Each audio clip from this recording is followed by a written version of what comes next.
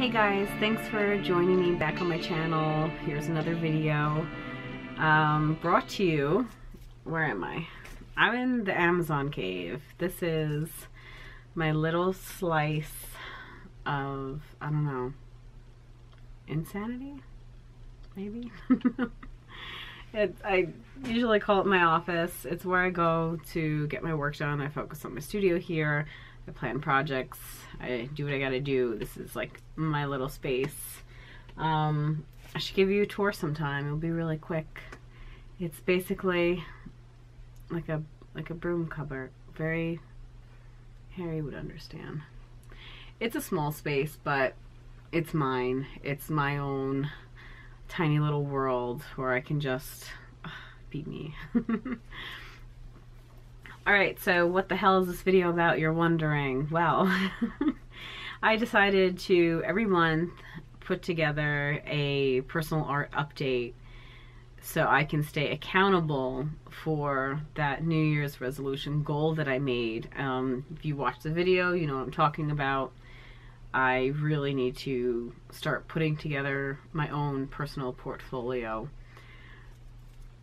It needs to be a focus and a priority for me this year. I was actually really sick last week, and this video I wanted to send out to you last week, but was so ill, and you could probably still hear a little bit of it in my voice. And I had a moment when I was laying in bed, very sick. I had a fever for a couple days and wasn't moving, wasn't coming out of bed. Very weak. I even fell. Basically stress. This is what stress does to me. I had a moment where I had such horrible chest pains, and my breathing was slowing down, and I had a moment where I thought, you know, what if I died? And I'm not trying to be dramatic here, but I really, that thought stuck in my head, because one day, I mean, it is inevitable, it's gonna happen. And it was really a profound feeling for me, because I thought, I have not done what I felt, or what I feel like I need to do for however long time that I have on this earth. I have not yet accomplished it.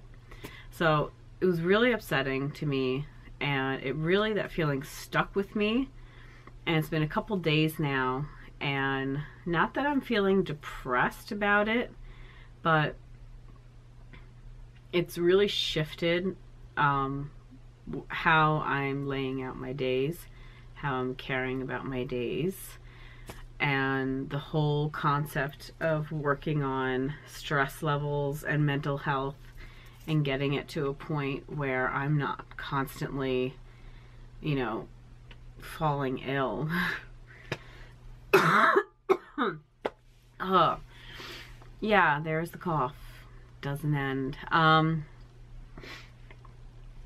Yeah, that's a big focus of mine, is to get healthy this year in a mental state, so that it can then translate to my body. So working on stress levels, and I think what the key to that is really making more art.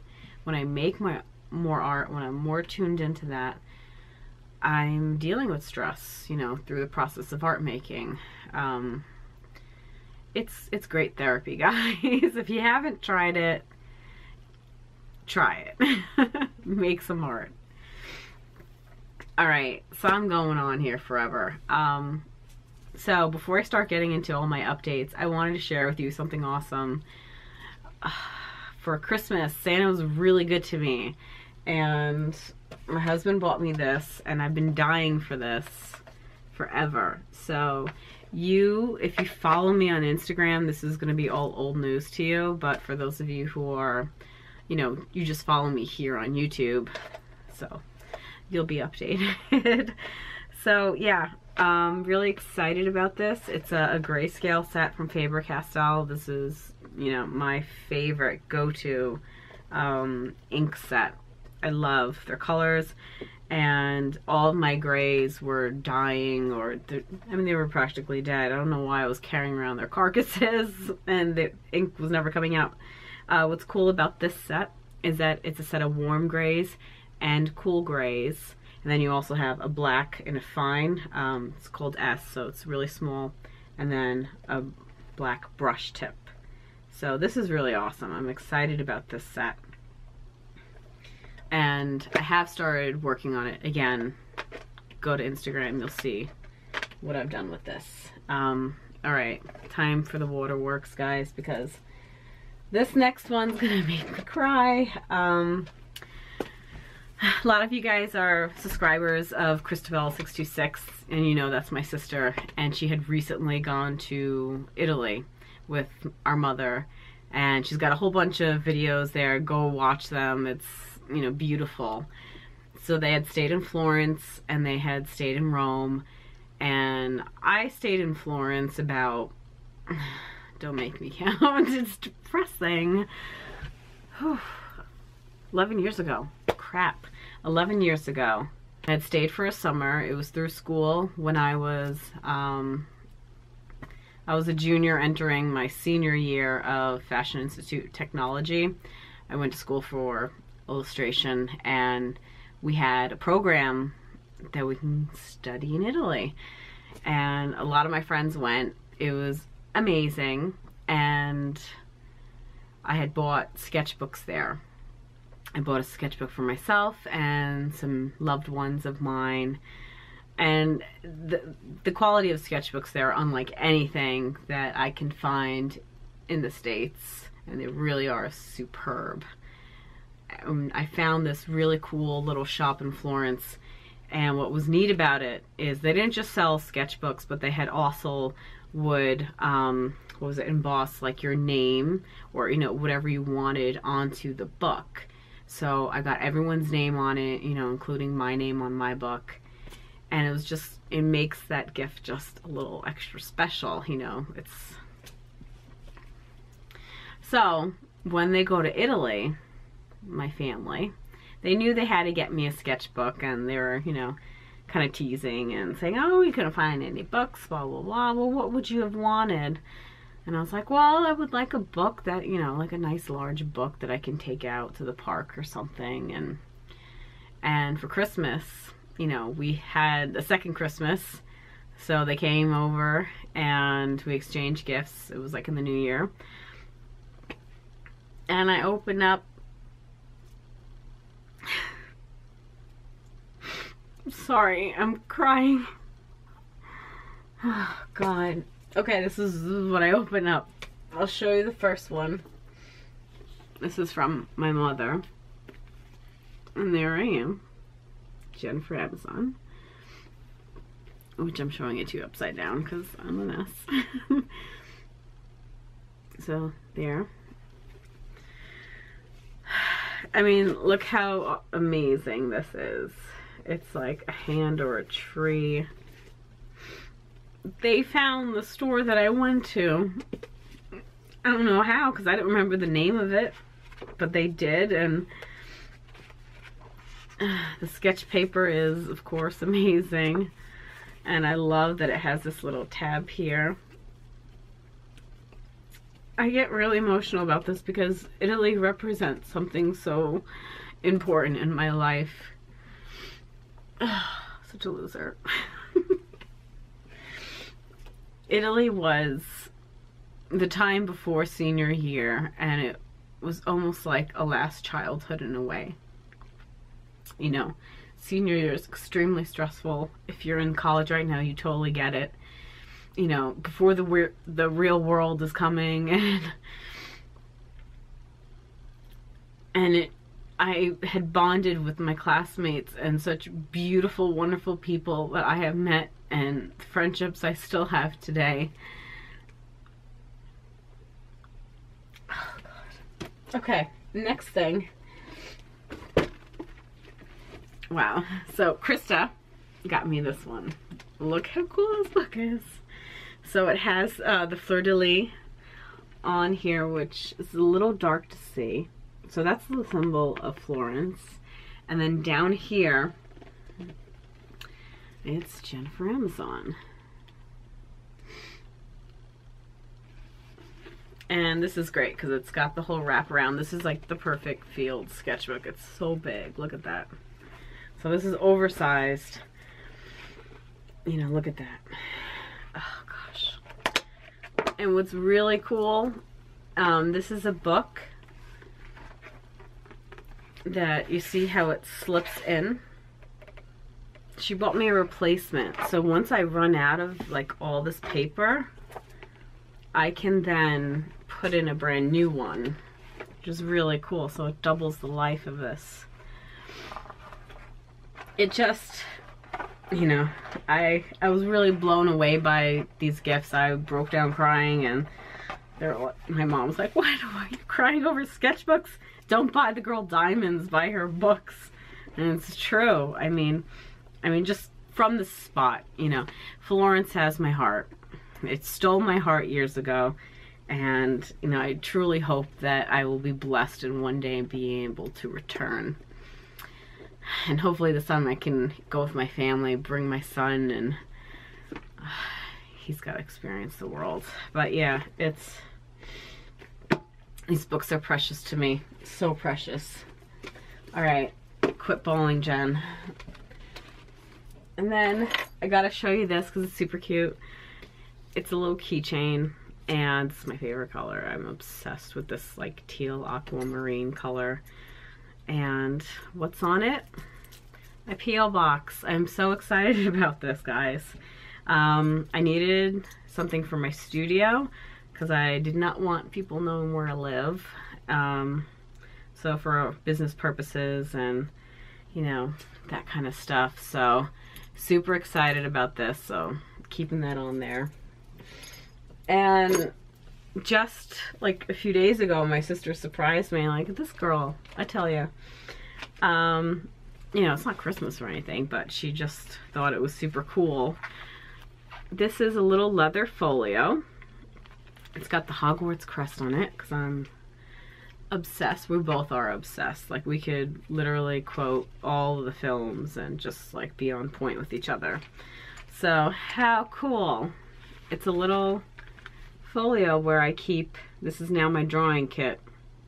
Right here I have my Fabers, and I actually went through some old tins of mine of drawing supplies that I had, and I found some old friends in here, which I'm looking forward to reconnecting with.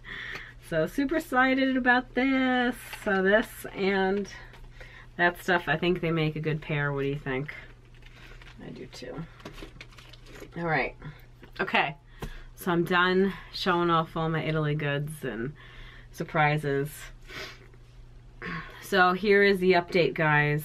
Can't believe it. What did I say I was going to do at the beginning of this year? Guess what happened? I got contacted by an old friend of mine who I actually worked for, and I designed his book cover, I want to say a year or two ago. Maybe two to three. Yeah, let's go with that. Let's go with 2 to 3 years ago. So he called me up and he hired me to design his second book cover. Super excited because it's fantasy. It's a fantasy book cover, guys. And on top of that, I'm going to be doing some other illustrations and that are part of the characters.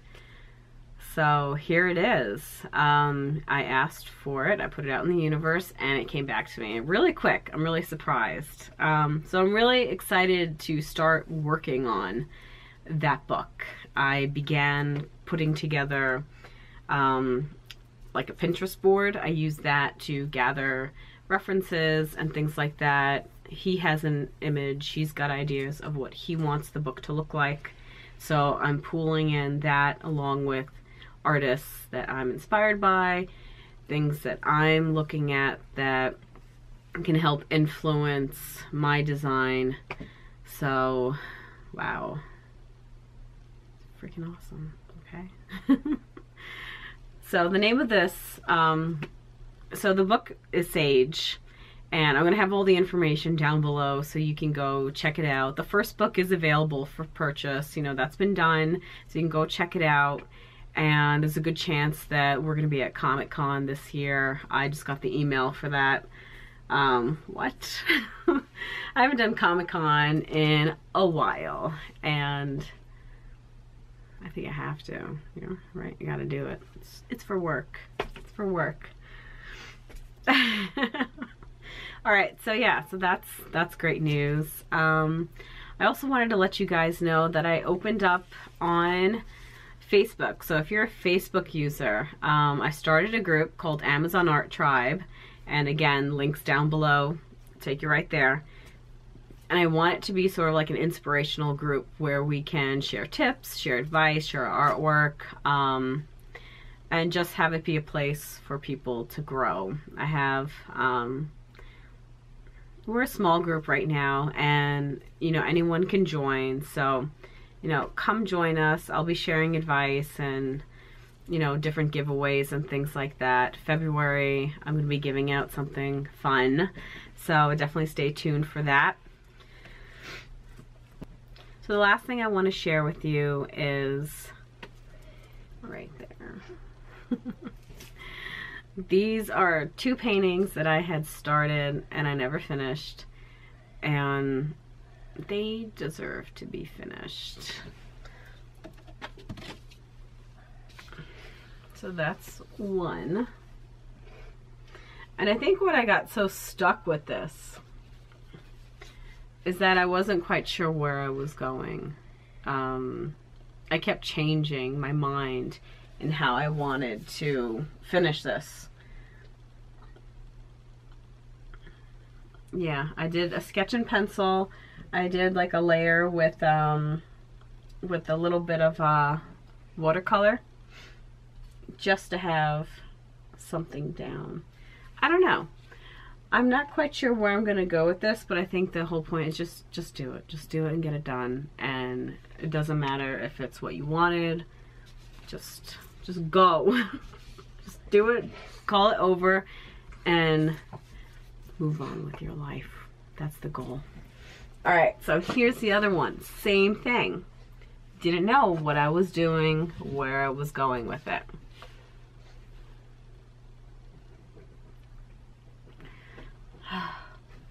I like this one. She's pretty badass. Pretty badass. Let's check her out. Yeah, this one kind of stalled. I had a model and she kept bailing on me, so I don't know. I really think I need to invest in like some of those like little mannequins that I can pose myself. Definitely be more reliable. Artist problems. Alright guys, so that is it for my updates. I think I covered everything. I feel like this is a long video, but a lot's been going on and I had some stories for you. So thanks for sticking around, and I'm gonna see you at the end of next month, which is I guess technically this month if you're watching, and then if you're in the future it's the past, so you can just go watch it now.